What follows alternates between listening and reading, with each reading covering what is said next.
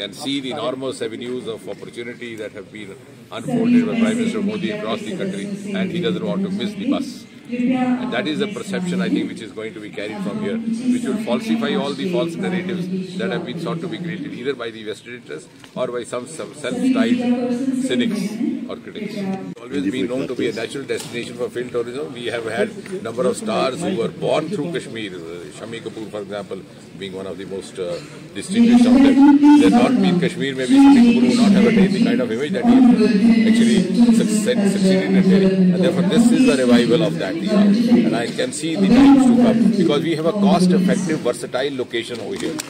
You have plateaus, you have lakes, you have mountains, you have snow-bound peaks, and at a very cost-effective, you have to live.